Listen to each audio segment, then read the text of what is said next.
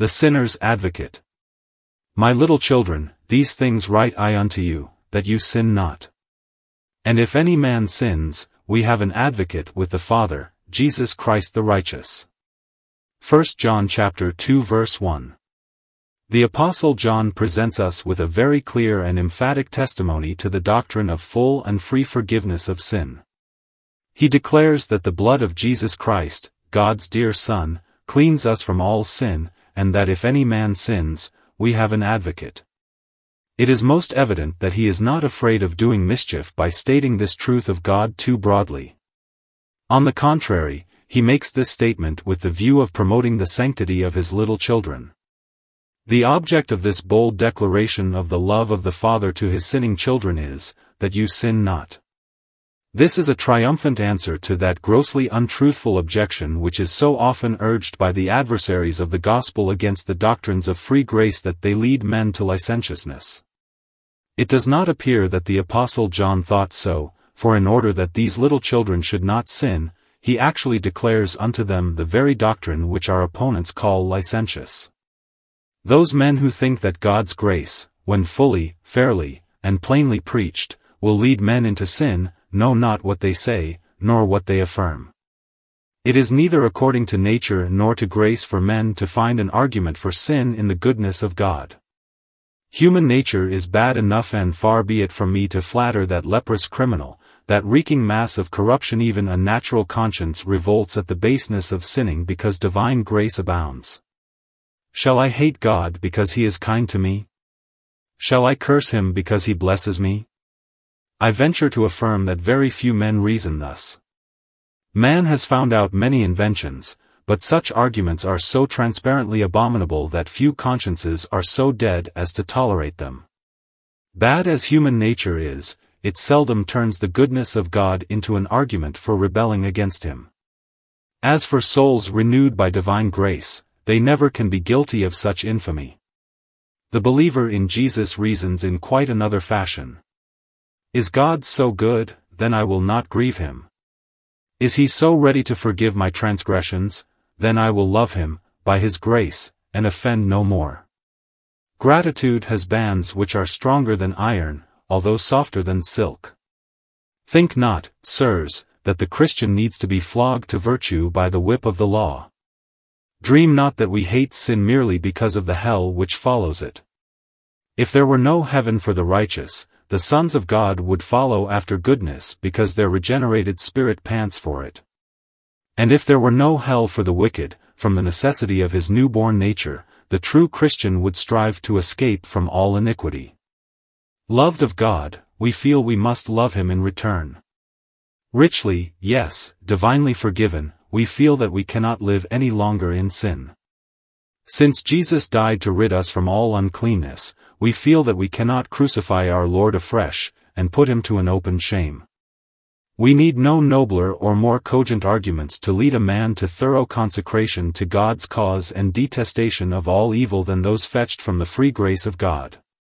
And what if some men do pervert the doctrine? Do not wicked minds corrupt everything? What truth is there in Scripture with which a man may not ruin himself if he wills? Did not the prophetic eye of our Lord anticipate this when it was written that to some the word of God is, a savor of death unto death? Have there not been in all ages men who hold the truth of God in licentiousness?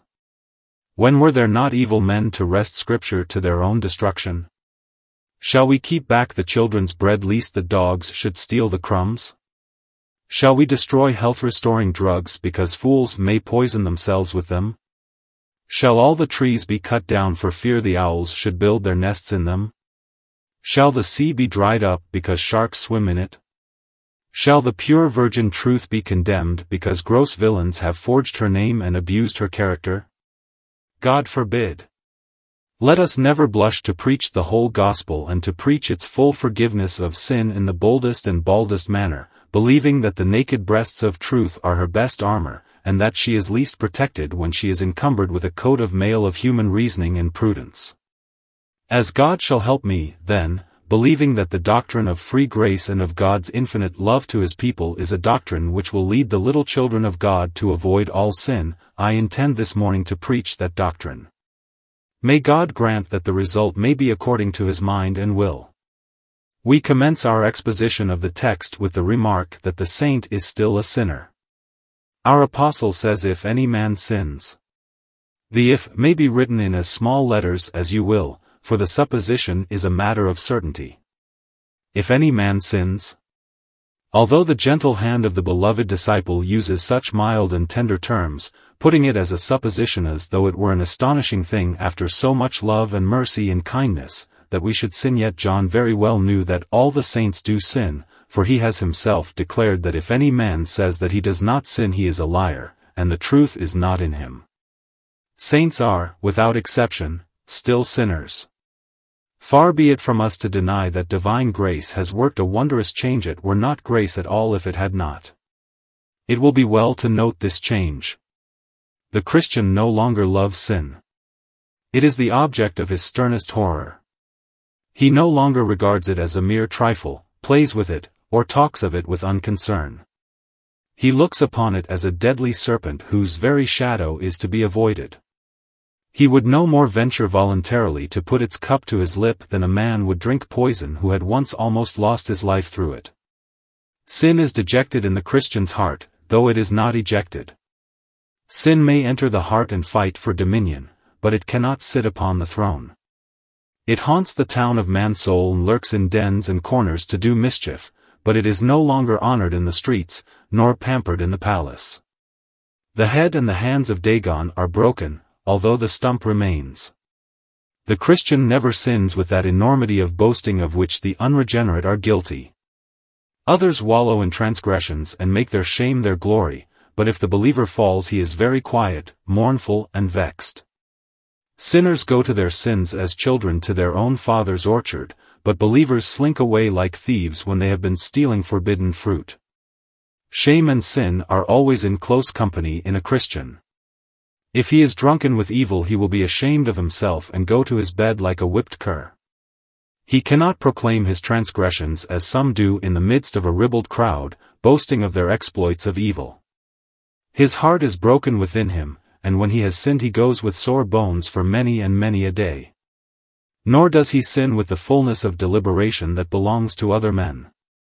The sinner can sit down by the months together and think over the iniquity that he means to perpetrate, till he gets his plans well organized and has matured his project. But the Christian cannot do this. He may put the sin into his mouth and swallow it in a moment, but he cannot continue to roll it under his tongue. He who can carefully arrange and plot a transgression is still a true child of the old serpent. And again, the believer never chews the cud of his sin. For after he has sinned, however sweet it may have been in his mouth, it becomes bitterness in his heart, and glad enough is he to be rid of it altogether. The retrospect of sin to a converted man is nothing but blackness and darkness in his heart. The Christian, unlike other men, never finds enjoyment in his sin. He is out of his element in it. Conscience pricks him. He cannot, even if he would, sin like others. There is a refined taste within him which all the while revolts at the apparently dainty morsel of sin. The finger of divine grace, with its secret and mysterious touch, turns all the honey into gall, and all the sweetness into wormwood. If the Christian shall sin, and sin, I grant he will, yet it shall always be with half-heartedness. Still he clings to the right. The evil that he would not, he does, while the good that he would do, he fails to perform. You will notice, too, how different the Christian is as to the habit of sin. The ungodly man is frequent in overt deeds of rebellion, but the Christian, at least in open acts of crime and folly, rather falls into them rather than abides in them. The swallow dips with his wing the brook, and then he is up again into the skies, soaring toward the sun. But the duck can swim in the pool or dive under the water. It is in its element. So the Christian just touches sometimes with his wing galas, for him the streams of earth, but then he is up again where he should be. It is only the sinner that can swim in sin and delight therein. You may drive the swine and the sheep together side by side.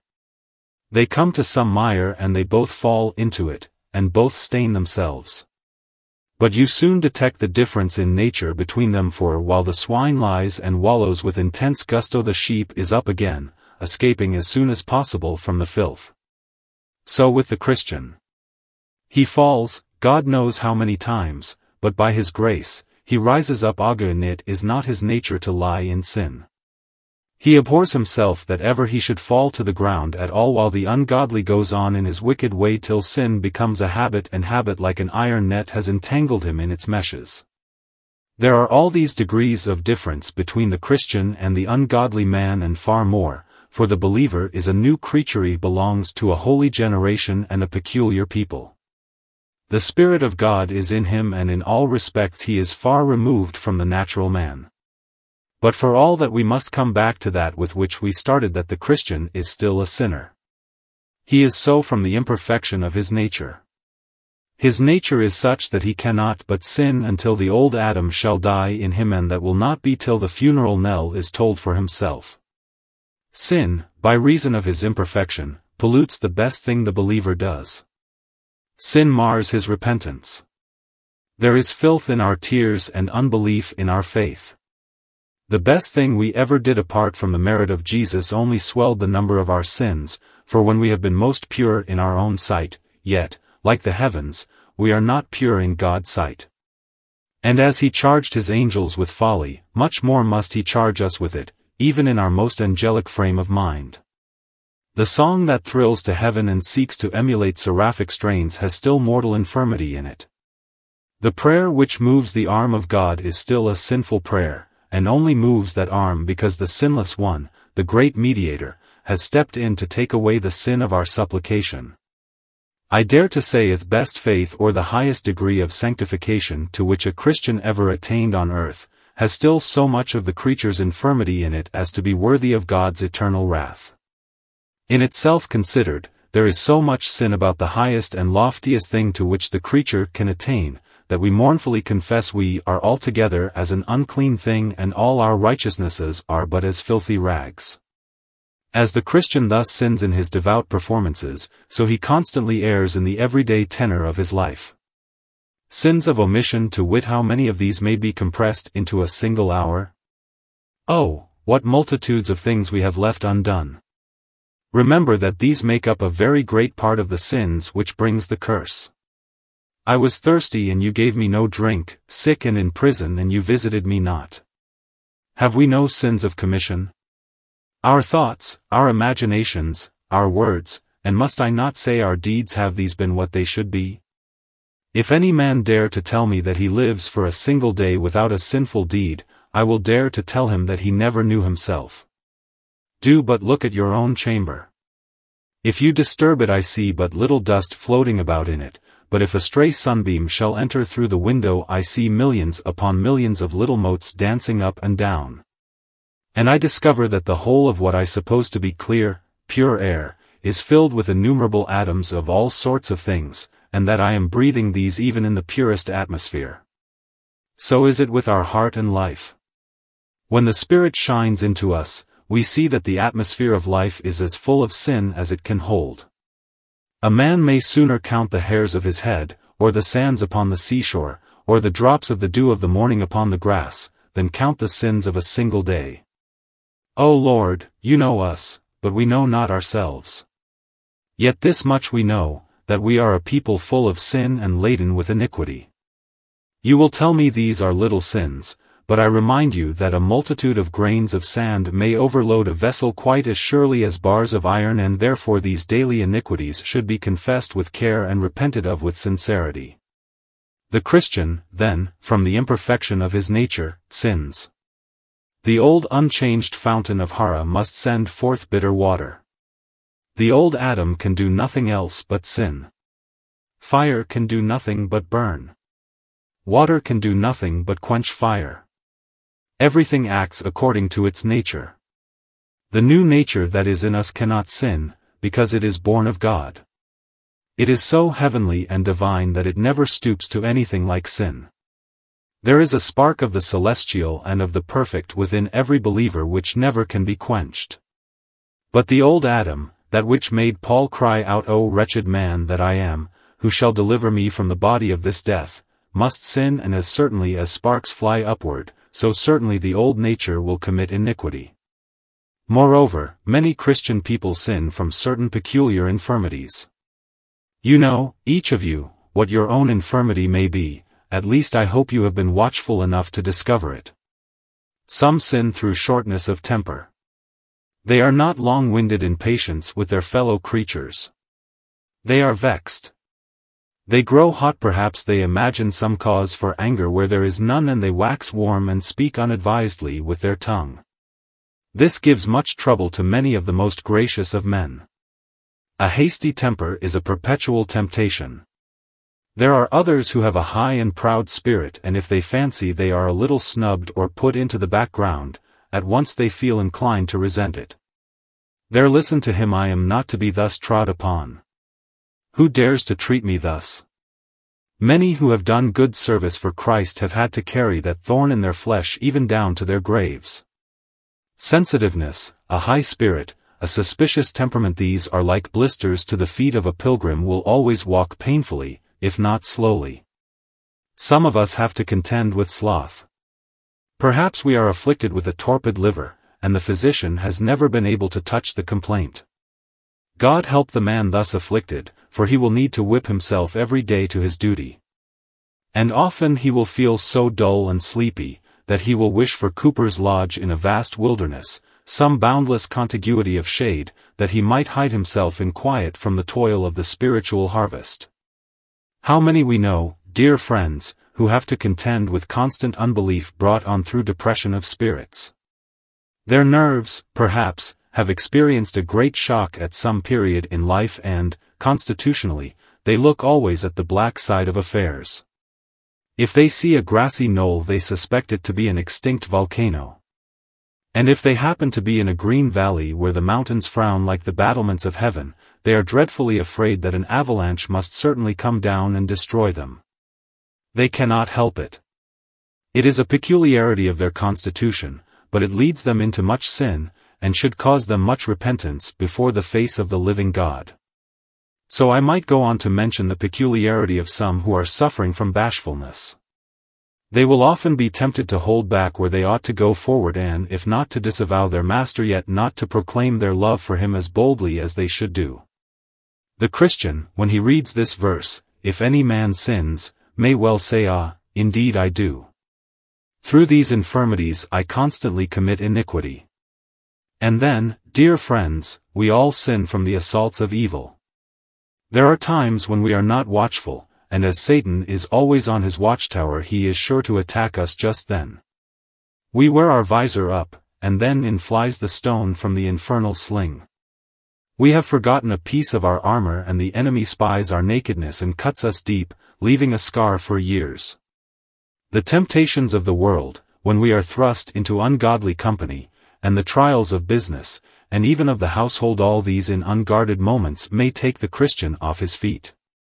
Ah, my brothers and sisters, Paul, who was not a whit behind the very chief of the apostles, yet called himself the chief of sinners. And we with far inferior graces must take the lowest place, acknowledging that in us, that is in our flesh, there dwells no good thing. Sinner is my name, sinner my nature, but thanks be to him who came to save sinners, I am a sinner saved by free grace. 2. I now leave that point for a second one full of comfort. Our sins do not deprive us of our interest in Christ. Note the text. If any man sins, we have an advocate. Yes, we have him though we sin. We have him still. It does not say, if any man sins he has forfeited his advocate, but, we have an advocate. Sinners though we are, all the sin that a believer ever did or can be allowed to commit, cannot destroy his interest in the Lord Jesus Christ. Into whatever he may be suffered to fall, yet none of these things can by any possibility touch his title deeds. Indeed, in some characters Jesus is only mine when I can claim the name of sinner. I cannot have an advocate unless I do sin, otherwise I do not need one. Who wants an advocate to plead his cause in a court of law if there is no suit against him? Sin is a charge against me. I am a sinner. I have an advocate. I have today a brother in Christ. Go, tell my brothers and sisters, said he. And yet they had all forsaken him, and therefore were all sinners, but he was their brother still. I have a husband in Christ too, though I sin. Israel has forsaken me, says God, and played the harlot. She has gone whoring from me, but return, return, for I am married unto you. She is his wife still, you see, though she had gone into adultery. The Christian, even when he has stained and fouled himself, is the spouse of Christ still for all that. We are members of his body, and if so, the members cannot be removed or taken off, and limbs are not so easily removed. Did not Christ wash Peter? Peter was a member of Christ's own body, and yet Peter wanted washing. Oh, blessed picture, the head washing the feet. So at this day, stained though we are claimants of Christ as head of our body. And, beloved, we know that notwithstanding all our sin we are perfectly justified in Christ, for he justifies the ungodly. We know, too, that we are perfectly accepted, for we are accepted in the Beloved, and not in ourselves. Notwithstanding all our iniquities we are pardoned, for the fountain is opened for sin and for all uncleanness, not for righteousness and purity but for sin and for uncleanness. Therefore we conclude that all our sins do not deprive us of that which Christ is to us, namely, the fountain of life and light and purity and safety. Oh, my brothers and sisters, if our first title to Christ had depended on our good works, then it would fall when our works grew bad, but he loved us when we were as bad as we could be. He saw us ruined in the fall. Yet loved us notwithstanding all. He chose us when we were sinners. He bought us when we were sinners. He loved us when we were dead in trespasses and sins. And if we are as bad as that today, he loves us still. If our right to heaven rested on the covenant of works, that unstable tenure, it would soon fail us. But seeing it rests on the covenant of grace, which has no conditions in it, but which is of pure immutable grace from first to last, therefore be it known unto you, O sons of God, that notwithstanding all your faults and failings, wanderings and backslidings, he is your God and you are his children. He will be your God to all eternity and you shall be his children world without end. What a bold thing to say! Says one. Yes, and did I not tell you that I meant to say it to the little children, that they sin not? I believe that the bold open statement of the fact that all the sin that a believer can commit cannot mar his interest in Christ, though it may mar his enjoyment of that interest for the present. Believing, I say, that this doctrine, instead of driving men to sin, will draw them to love that gracious and immutable God, who notwithstanding all our sins and cares and woe, will never suffer us to perish. 3. Now let us change the note a little. Our third point is that the advocate is provided on purpose to meet the fact that we are still sinners. If I am a sinner, then there is a court. And there is one who sits as judge, the Father. There is a charge against me, otherwise I should not want an advocate to meet it, and this implies that I have sinned. There is an adversary to press his suit against me, and he would hardly venture to do this if there were no sin. There must be a right of reply on my part. I must have the right to put in a disclaimer in court, and to stand up and plead before the bar of justice. He who has a right to plead in court is the man who is accused, the man who has some offense. If I were neither accused nor had been a sinner, then I should have no right to occupy the time of the court. But being a sinner, and being brought up upon that charge and having one who presses the charge against me, I have a right to reply, and that reply, through God's good grace, I have a right to make through my advocate. Let us say, concerning our advocate, that he is ordained with a special view to sinners. All his names and attributes prove him to be a suitable advocate for such. You and I, who though saved, are still sinners, may safely put our case into his hands, for look who he is, Jesus Christ the righteous. Jesus. Ah, then he is an advocate such as I want, for he loves me and takes an interest in me. Jesus is the name of one who became man for my sake. He knows what sore temptations mean, he understands what trials mean, what afflictions mean. I am glad I have one who will be interested in my welfare, and will plead for me as a friend for a friend, and as a brother for a brother. I thank God, that though I sin, I still have Jesus who is my brother born for adversity, the friend of sinners, and will, therefore, plead the sinner's part. Is his name Jesus? Then he is sure to succeed, because they shall call his name Jesus, for he shall save his people from their sins. His very name implies his success. Is his name Jesus? Then if he does not succeed in my case, his honor is compromised. He is called Jesus because he does save sinners. If he does not save, he is not Jesus. If I, a sinner, trusting in him, give him my cause to plead as my advocate, and I am tried, and the verdict is against me, he is not Jesus. He may lay down his claim to be Jesus, for he does not, and cannot save his people from their sins. Beloved friends, do you not see how the saint is regarded as a sinner because he who is his advocate is the appointed Savior of sinners? He is put down as their advocate, I say, because he is the sinner's friend. I never heard of his pleading for the righteous. I never dreamed of his being the friend of the sinless. I find him always on the side of publicans and sinners, offenders, and those who have gone out of the way.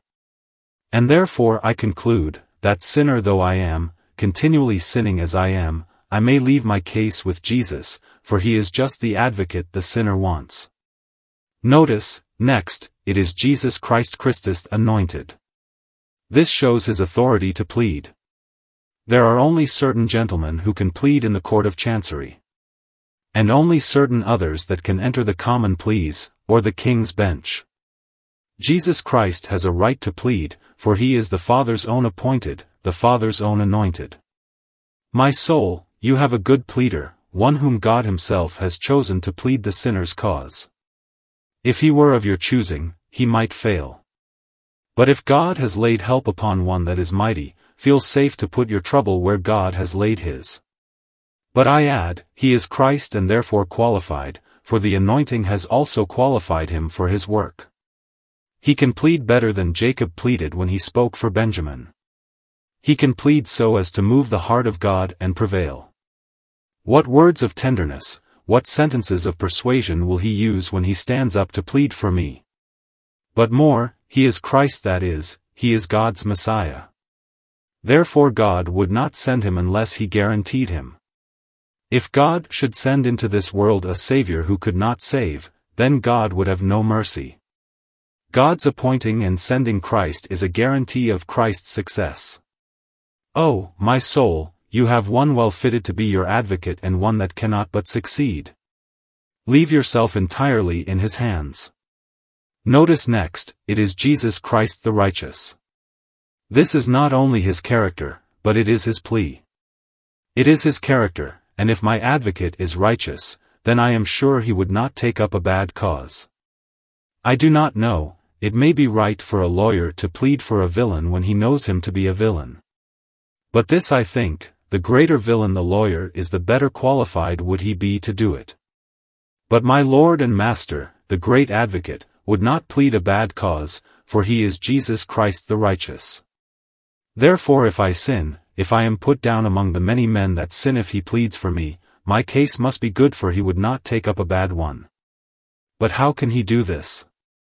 Why, because he meets the charge of unrighteousness against me by this plea on his part that he is righteous.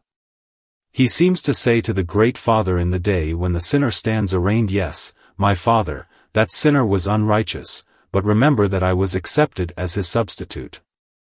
I stood to keep the law for him, and gave my active obedience. I went up to the cross and bled, and so gave my passive obedience. I have covered him from head to foot with my doing and my dying. I have so arrayed him that not even the angels are adorned as he is, for though they may be clothed with the perfect righteousness of a creature, I have given him the righteousness of God himself. I am become unto my people the Lord their righteousness. Look, I have taken the jewels out of my crown to bedeck them. I have taken the garments from my own back to cover them, and the blood from my own veins to make the dye in which I have dipped their garments, till they are purpled with imperial glory. What can there be asked more for the sinner than this? Jesus Christ the righteous stands up to plead for me, and pleads his righteousness. And mark, he does this not if I do not sin, but if I do sin. There is the beauty of my text. It does not say, if any man does not sin we have an advocate. But, if any man sins we have an advocate. So that when I have sinned and come creeping up to my closet with a guilty conscience and an aching heart, and feel that I am not worthy to be called God's son, I still have an advocate, because I am one of the many men that sin. I sin and I have an advocate. Oh, I know not how to express the joy I feel in my soul to be able to put it so. It is not, if any man is righteous, we have an advocate. It is not, if any man is prayerful, and careful, and godly, and walks rightly and in the light, and so on, but, if any man sins we have an advocate. Oh, my soul, there is the music of God's heart in those words. Music such as the prodigal heard at the festival which welcomed his return. If any man sins we have an advocate with the Father, Jesus Christ the righteous. 4. And now we turn to our fourth point, which is that this truth, so evangelical and so divine, should be practically remembered. It should be practically remembered, dear friends, at all times. Every day I find it most healthy to my own soul to try and walk as a saint, but in order to do so, I must continually come to Christ as a sinner. I would seek to be perfect. I would strain after every virtue, and forsake every false way. But still, as to my standing before God, I find it happiest to sit where I sat when first I looked to Jesus, on the rock of his works, having nothing to do with my own righteousness, but only with his. Depend on it, dear friends, the happiest way of living is to live as a poor sinner, and as nothing at all, having Jesus Christ as all in all. You may have all your growths in sanctification, all your progress in graces, all the development of your virtues that you will. But still I do earnestly pray you never to put any of these where Christ should be. If you have begun in Christ, then finish in Christ. If you have begun in the flesh, and then go on in the flesh, we know what the sure result will be. But if you have begun with Jesus Christ as your Alpha, let him be your Omega. I pray you never think you are rising when you get above this, for it is not rising, but slipping downwards to your ruin. Stand still to this. Nothing in my hands I bring. Simply to your cross I cling. Still a sinner. But still having an advocate with the Father, Jesus Christ, the righteous. Let this be the spirit of your everyday life. Make this essentially the rule of your life on particular occasions. Here let me say a word that may at once comfort and enlighten some here who are in darkness. When the Spirit of God gives you a clearer view of your own depravity, mind that you hold to this: if any man sins we have an advocate with the Father. Perhaps when you were first converted you did not suspect the depth of wickedness that lay in your heart. Perhaps you did not believe that you could be so unutterably bad as you really were. But lately the fountains of the great deep have been broken up and you have been horrified. You are almost driven mad, or else into despondency and despair by this discovery of your innate corruption, until you fly to this sinner as I am, and never more consciously so than I am now that God's Spirit has enlightened me. I yet know that if any man sins we have an advocate with the Father, and I, black, foul and filthy, more foul and filthy than I ever thought myself to be, put my case into the hands of my advocate and leave it there forever. When after this you have fallen into sin, and oh, I may address some member of this church who has done this though the pastor knows it not, you have fallen into some sin that pricks your conscience. You carry about with you a something that will not let you sleep at night. There is a sin that disturbs you, and you wish you could forget that you had committed it. You have gone before God as David did. You have used the language of the 51st Psalm, but you cannot get rid of that sin. You believe you are a child of God sometimes, but that sin has got into your conscience and, like a cancer, is eating into your comfort. My brother, now is your time. If any man sins, we have an advocate with the Father. Jesus Christ is of no use to you if he will only save you when you have no sin. Let me repeat it: no, you are a sinner. Now you are condemned by the verdict of your own conscience. Now you have sinned willfully and foully, and God forbid that I should extenuate your sin. Yet, let your sin be as gross, and black, and hellish as it may be, if you believe in Jesus Christ you have an advocate with the Father.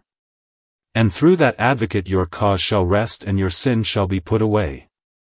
Perhaps you will tell me that your sin has had some gross aggravation about it. If you are a Christian it has, for a Christian always sins worse than other men. If the sin is not in itself so bad as other men's, it is worse in you. For a king's favorite to play the traitor is villainy, indeed. For one that has been highly favored, as you have been, with visits of love from Jesus to be false to him, this is shame, double shame to him. For you who have been washed in his blood to crucify him afresh, what shall I say to that? You deserve the hottest wrath of God and the deepest hell. But thus says the Lord unto you, I have blotted out your sins like a cloud, and like a thick cloud your iniquities. Return unto me. If any man sins, we have an advocate with the Father. It does not say, if some men sin we have no advocate. Or, if some men sin in an aggravated way. No, it is not put so. It says, if any man sins, we have an advocate with the Father. So that though you have heaped aggravations one upon another, and your crime has been as foul as any that could have been committed, still you can say, we have an advocate. Fly with a humble, contrite heart, and throw yourself at the feet of that advocate, and by his blood, and by his wounds he will plead for you, and you shall prevail. What if I add to all this that you have so sinned as to bring a scandal upon the name of God, upon his church, and upon his cause? Oh, my brothers and sisters, you may well weep in secret. You may weep tears of blood for having done this. But still, for all that, I cannot shut the gate where God sets it wide open. I have not a thunderbolt for you. If you are a child of God, mercy is still free, and still it is preached to you if any man sins, publicly, like David, so as to make God's enemies to blaspheme, yet still, we have an advocate with the Father, Jesus Christ the righteous. Oh, what splendid mercy is this! Archangel never dreamed of such mercy as this to sinners, to real sinners, to hugely vile sinners, to black, hellish sinners, to devilish sinners, to such as no adjective can be found to describe them. Yet, if they believe in Jesus, sin as they may, they still have an advocate with the Father, Jesus Christ the righteous. I wish I could meet the case of that brother yonder, who has long given up all hope of ever being restored. He has been excommunicated. He has been driven away from the society of the godly. He thinks, though he is in this house this morning, he has no business here. And sometimes the devil has tempted him to make away with himself, and he has said, if I must be lost I may as well be lost at once. Ah, but, my brother, you dare not do it with such a text of Scripture as this before your eyes. The Lord loves you still, and if he ever loved you, all your sin cannot wean his heart from you. You may have gone to the utmost length of your tether, but he has so tied you that you can never go beyond it. You may have gotten to the very extremity and edge of the precipice, but over that edge you must not, and you shall not go. This day he sends me to stop you. Return. Return. Return. A father bids you return. You are feeding swine today, and all foul and filthy as you are, you would desire fill your belly with their husks. But you cannot, you have a hunger that husks can never satisfy. Your Father waits to receive you. Come, he will meet you. He will fall upon your neck and kiss you. He will set you at his own table and there shall be music and dancing for you. The best robe awaits you, prodigal. The fatted calf is killed for you. Come. Oh, believe it. Believe that God is able to do this great thing for you. As high as the heavens are above the earth, so high are his thoughts above your thoughts, and his ways above your ways, what though your numerous sins exceed the stars that fill the skies. And, aiming at the eternal throne, like pointed mountains rise. Yet still the Red Sea of Jesus' blood shall cover the tops of the mountains of your sins, till, like Noah's ark, that floated 20 cubits upwards, the tops of the mountains shall be covered. If any man sins here, you see, there is nothing said about goodness, nothing about virtue or tenderness of heart. It is only put, if any man sins, we have an advocate. O you that believe in Jesus, pray for those who believe not, that they, too, may have an advocate. If you and I have come and put our trust in him, and found a shelter in his wounds, let us never be satisfied till we see our children, our brothers, our sisters, our friends, our kinsfolk brought to this advocate. Go and tell it wherever your voices can be heard, that Jesus Christ receives sinners, and that he eats with them. Go and say that he is the sinner's friend, and that he is willing to take them as they are and wash them and make them whiter than snow. Since you have proved it yourself, and need to prove it every day, try and bring others to the conviction of it, that they, with you, may sing to the praise of that divine love which has given the advocate to every believer, whatever his guilt and condemnation may have been. The Lord bless you now, for Jesus' sake. Amen. Adapted from the C.H. Spurgeon Collection, version 1.0, Ages Software, 1-800-297-4307.